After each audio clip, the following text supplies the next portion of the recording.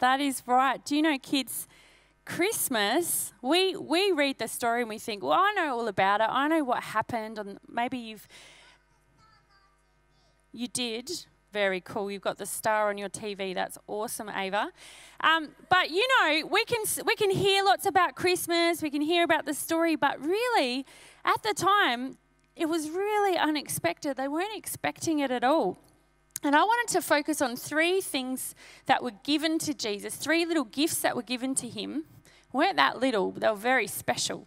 And I wanted to read to you first a scripture from the Bible where it says about the wise men. Now, we don't know if there was lots of wise men or if there was just 3, but we know they brought 3 gifts. Does anyone know what the 3 gifts that the wise men brought? Can anyone remember it? Jude Lockins. Yeah, he was the very special gift. But can you remember, Jude, what the wise men brought? Ask Chrissy, he might help you. One of the things? You have a think. Karis? Oh, Jude got gold and myrrh. That's very good. There's one really tricky one that starts with a f. It's a long one. Josh? Frankincense. Very good. Well, up here I've got some things that represent gold. Look at this. It's not real gold, but it looks a bit like gold. And I've got this one, frankincense. Frankincense was like a special incense, a special smell that people used to burn. Can anyone smell that? It's a special candle in there. Smells very nice. You can smell it after. Oh, Jude, quick, come. Quick. Can you smell it? You've got to smell really big. It's a nice smelling candle. And frankincense was like a special incense that they used to burn. Gold was very precious. And this represents myrrh. And myrrh was a special ointment that they used to give. And I want to talk to you about those 3 things, but first I want to read something from the Bible. It says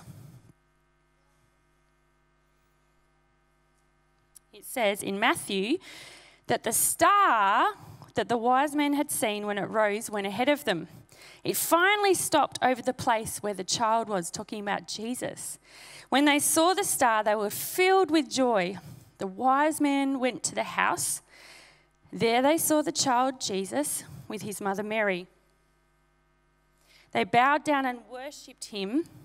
Then they opened their treasures. I love it that they said that. They bought treasures for Jesus. They opened their treasures and they gave him gold, frankincense, and myrrh. The 3 things that you said, special treasures, special gifts. Do you know the gold that they gave him actually represented the fact that Jesus, this little baby that was so unexpected, was actually a king. He's actually the King of Kings. And so they gave him gold to signify how special and how royal he was. They also gave him frankincense. I said that was a special thing that they burnt, a beautiful smell. And frankincense was something that they used to use as worship to God. Frankincense. And so giving him this was showing a special symbol to say that because of Jesus, we can worship God as our Saviour because he has done everything to take away all of our wrongdoing and help us to know God. He came as our Saviour to rescue us and bring us back to God. And this one, myrrh, this was actually used as something to prepare, it's a bit gross, but something to prepare dead bodies. Imagine giving a baby a gift of something to prepare a dead body. Because you know what? This gift showed us how Jesus would die. It was a gift to remind him and his family and just point the way to the fact that he would die for us. So we have gold. Jesus came as our king, the King of Kings, but he came as a baby because God didn't want to just come in and come as a ruler riding on a horse. He wanted to come as a baby to show us that he knows what it feels like to be a human. And he came as our Saviour, the one who could rescue us and bring us back to God. And he came, what would he do to do that? He would die on a cross for all of our wrong. And so did you know that? Those 3 gifts, gold, frankincense, and myrrh, were very special gifts given to Jesus, and they had a very special meaning. And what I've asked 3 young people to do today is to come and pray, okay? Because we're going to pray to Jesus, because the wise men brought their treasures to Jesus to worship him, gold, frankincense and myrrh. So can I have Mia come out the front, and also Callan and Cody? And I asked these 3 young people to prepare a prayer around one of these 3 things that I've been talking about. The fact that Jesus is our King, that Jesus is our Saviour, and Jesus is our friend. He came to die so that we could be friend with God and be his forever friend. He's our friend. All right? So we're going to all pray, kids, and these beautiful young people, Mia's in our youth, Callan's about to go into our youth, and Cody's in our kids' church, and so we're going to get them to pray on behalf of all of us here. The grown-ups are going to pray, the kids are going to pray, all right? And we're going to thank and worship Jesus for who he is. He's our King, for what he came to do, to rescue us and bring us back to God, and for the fact that he died to do it. He paid the ultimate price to do it for us. All right, why don't we pray? You might want to put your hands together, kids. Close your eyes. Grown-ups, right across this place. Let's pray. Dear God, thank you, Jesus, that you were born to be our King. Help remind us that Christmas is not just about gifts, but is about giving, as you have given us the greatest gift of all. Help us spread your love and peace this Christmas. Thank you, Jesus, for coming to us as our Saviour when you were born on Christmas Day. Thank you for showing us relentless love by choosing to lay down your life for us so we can be in heaven forever with you. Thank you for always being there for us, and we know we can always count on you. Lastly, we thank you, Jesus, for the wonderful earth you created. We know it's way too precise and detailed for anything else to have made it exist.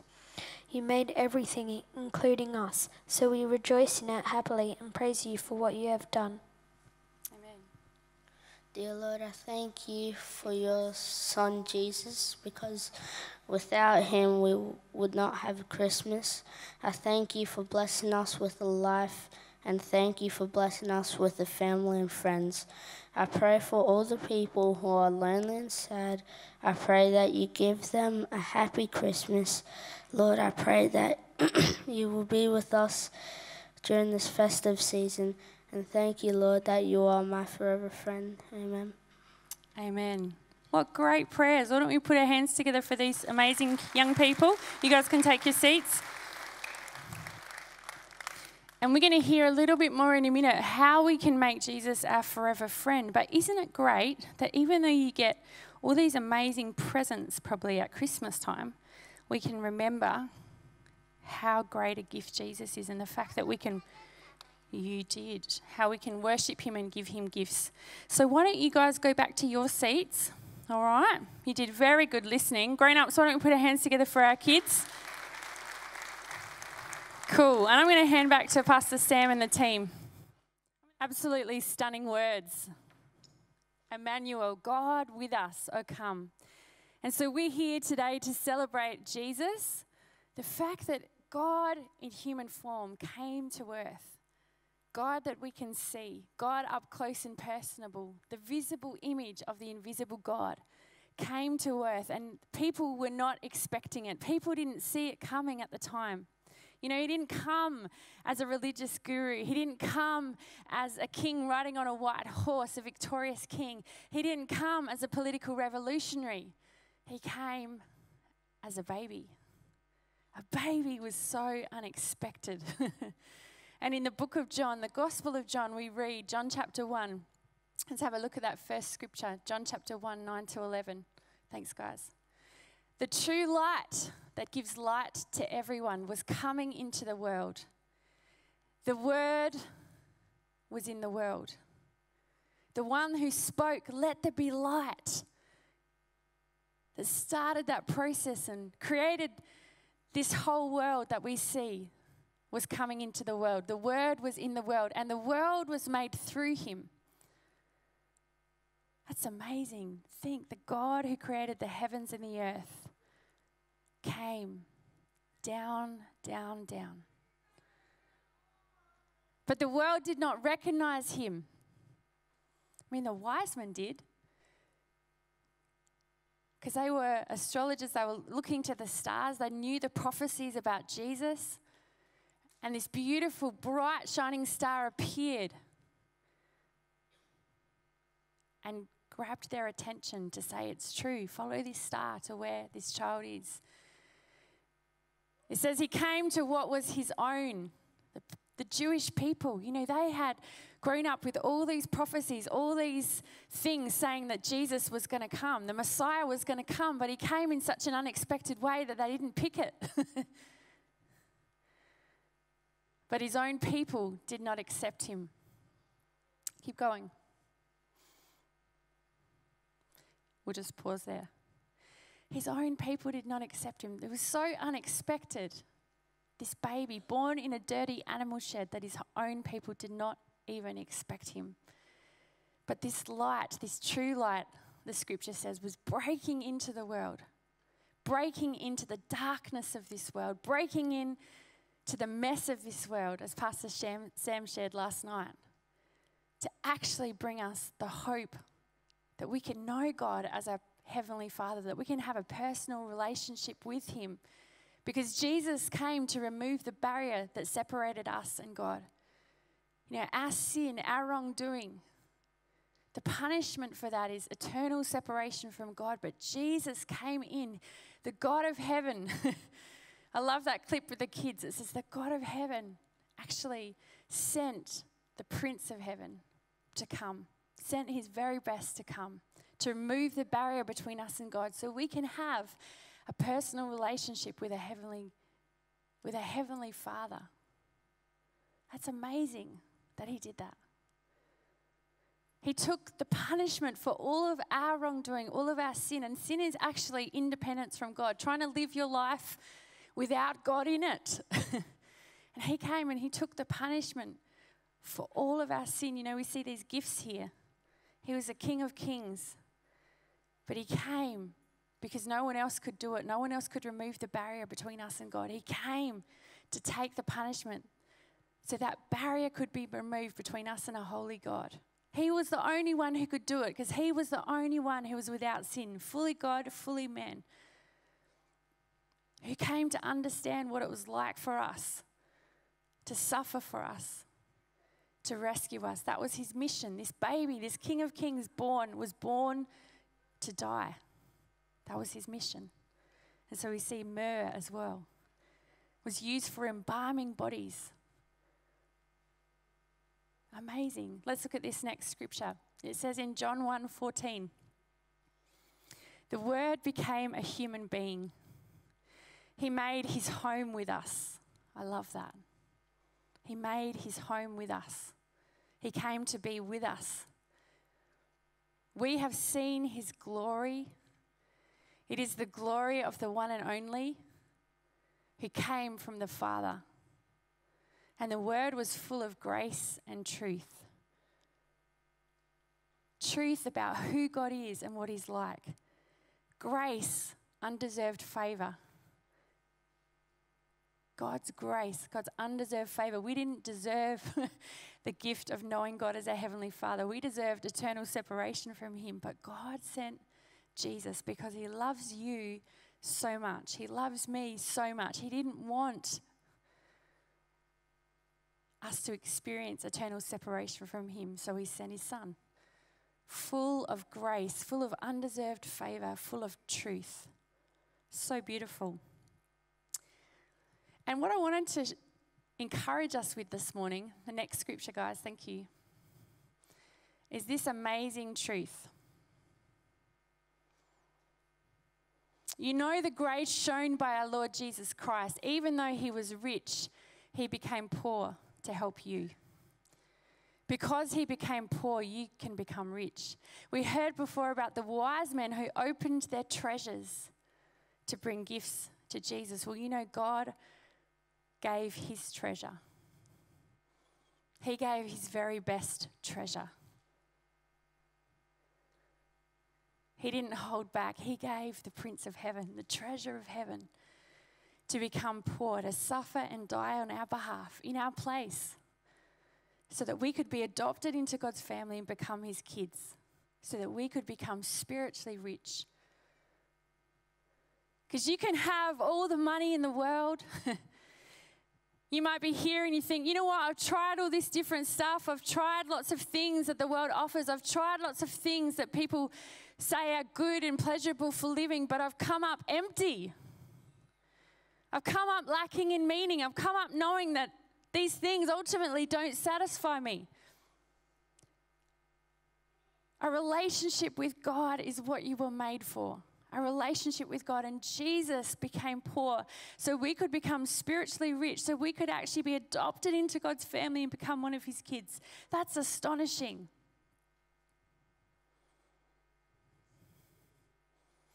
He gave his treasure for you. He gave his treasure for you. As you're receiving a gift this Christmas, as you're giving a gift, be reminded that he gave his treasure for you. He gave his very best for you. He gave you himself. So that, let's look at the last scripture I want to share this morning. Because it says that people didn't recognize him. Jesus was unexpected. You know, he broke into the darkness of our world to show us how to, and the way to, he is the way to know God as our Heavenly Father. He broke into this world. But it says, I'll read just that passage and then the last little bit, verse 12, in with it. It says, the true light that gives light to everyone was coming into the world. He was in the world, and though the world was made through him, the world did not recognize him. He came to that which was his own, but his own did not receive him yet. But, and here's the hope bit, to all who did receive him, to those who believed in his name, he gave the right to become children of God. To all who did receive him. I don't know where you're at. I don't know what's going on in your life right now. You might feel far from God. You might have once believed in God. You might be in a situation that feels very dark. Kids and grown-up kids, you might have thought, baby Jesus, but now you've heard today that baby came to die for you. And you can see the love of God on display. To all who did receive him, to those who believed in his name, he gave the right to become children of God. You know, God's gift to you this Christmas and every day is Jesus. It's his treasure, that's his gift to you. But we actually have to receive a gift. We can have those beautiful gifts sitting there going, wow, they look awesome. Don't they look beautiful? They're all wrapped up. But we actually have to, for a gift to be ours, we have to unwrap it. We have to receive it. And you can do that this morning. You can actually receive the greatest gift ever seen on the face of this earth. Because it's not a thing, it's a person. And the person's name is Jesus. He didn't stay dead. This baby that grew up to die for us didn't stay dead. He is actually alive. He rose from the dead after 3 days. And it says, yet to all who receive him, to those who believe in his name, he gave the right to become children of God. Not just to have the barrier removed between you and God. Not just to be forgiven of your sins. But to know God as your Heavenly Father. To know him personally. Not just here on this earth, but to know him for eternity. Because the Bible promises, and Jesus himself said that if we have him, we have eternal life. We have the promise of eternal life. And so the question for you this Christmas is, do you have Jesus? Have you received him personally? Have you received God's greatest gift? Have you received God's treasure? Because if you haven't, you can. You don't have to make yourself good enough for God. You don't have to get yourself all sorted out before you come to him. You can just come and receive freely his gift to you. And we're going to have opportunity to do that right now. So kids and grown-up kids, we're going to pray right now. Right across this place. Thank you, Jesus. If you don't know Jesus, if you have never said yes to his gift of receiving him personally, it's a free gift. You can't earn it. Sometimes it's hard to wrap your head around it, but you can receive it. You can receive him this morning.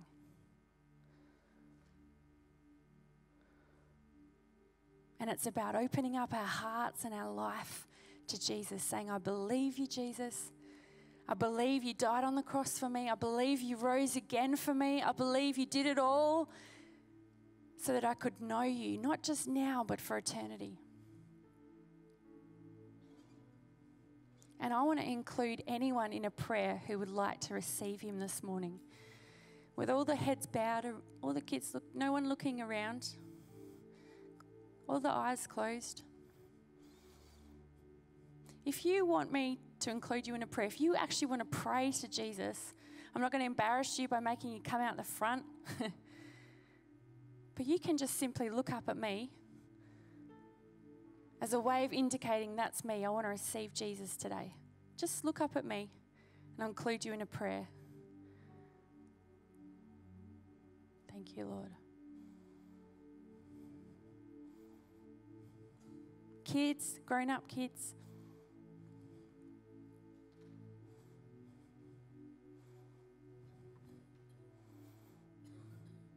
It's good. I know the Holy Spirit speaking to people.